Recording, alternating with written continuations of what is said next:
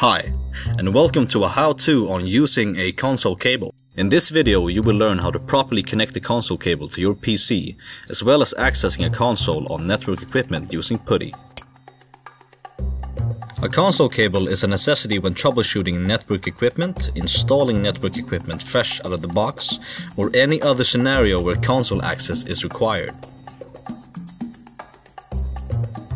To use a console cable, you will need the following: a USB to RS232 adapter,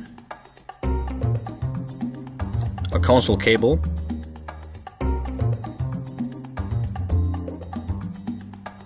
a console terminal emulator like PuTTy or HyperTerminal. For this example, we will use PuTTy, as well as a Cisco console cable.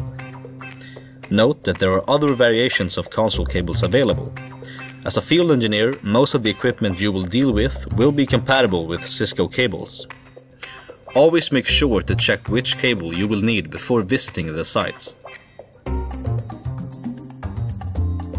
Step 1. Connect the console cable with the adapter.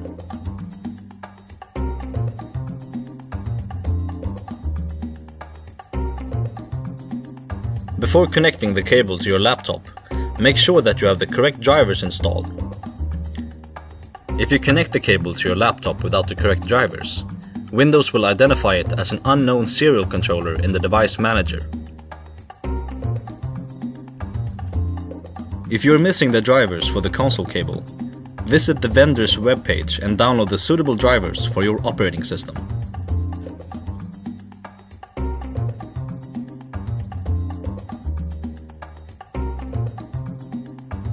Once the drivers have been installed, you can go ahead and connect the cable to your laptop. To see if the drivers were installed correctly, open the device manager. If everything went well, Windows should identify the cable as a new COM port. Take note of the number assigned to this COM port. Go ahead and physically connect the other end of the console cable into the network device that you want to access. Now you will need to configure your terminal emulator. On the first page, you will see the basic settings for setting up a PuTTy session. Choose serial as connection type, and serial line should automatically change to a COM port. Ensure that the number at the end of the COM port matches the number that was assigned to your COM port in the device manager. You should also verify that the settings for your serial connection is configured properly.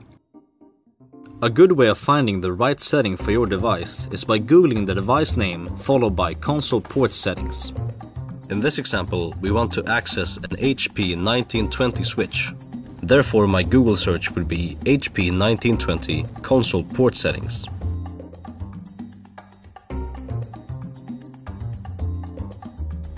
My results indicate that I need to use the following settings.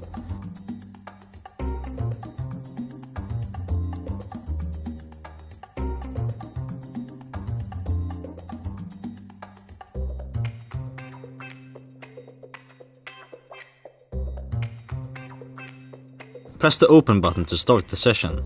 A terminal should open on your laptop.